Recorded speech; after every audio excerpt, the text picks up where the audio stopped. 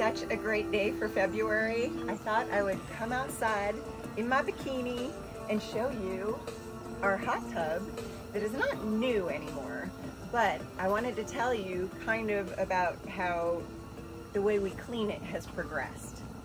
At first, we were getting in there, it was so easy just to throw some chlorine pellets in there, and it just kept it clean. It was easy to do, it was not a daily maintenance type thing. But then we started thinking, we're sitting here in this chlorine, and we know that chlorine is a toxic substance. I mean, it's not good for you. I worry about swimmers all the time, you know, kids that go and that's their thing, and you know, they train in the pool, and I'm just like, ooh, they're just sucking in all of that chlorine every day. It's just, it can't be good for you. So we decided that we were going to try out hydrogen peroxide. You can't buy regular hydrogen peroxide like the kind that you get at the store. You have to get a 35% hydrogen peroxide to do this. And that can be corrosive.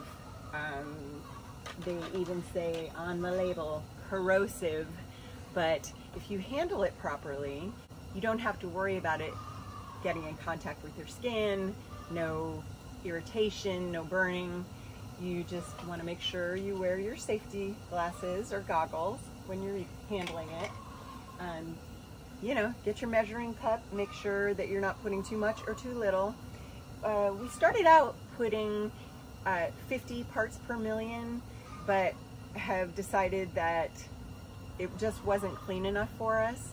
So we've increased that to 100 parts per million now, and it's perfect. We do it every day. Actually, ExoMan does it every day.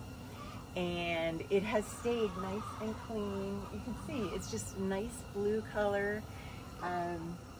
We don't feel gross when we get in there. It's nice, and we don't have to worry about having a bunch of chlorine get in our system.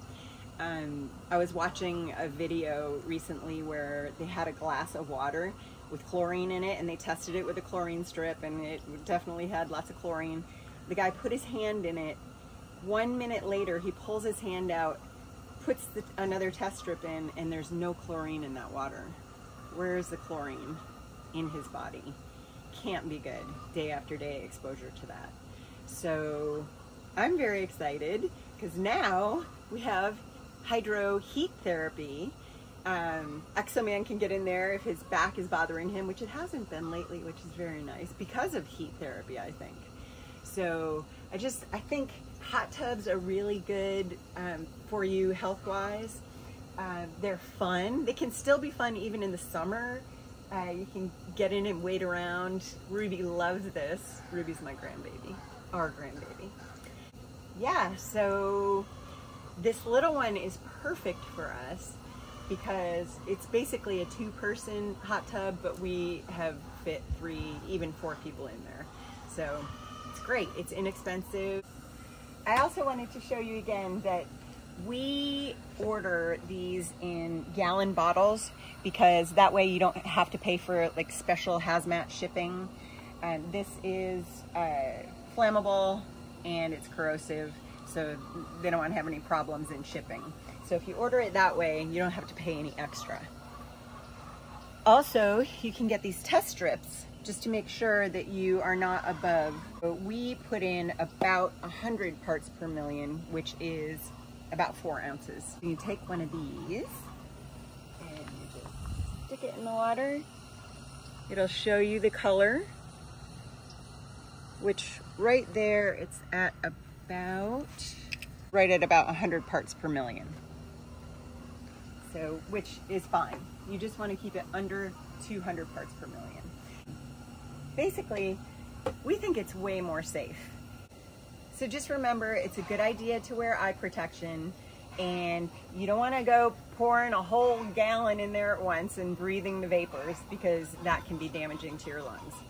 So if you treat it properly, you use it right, you're going to be fine.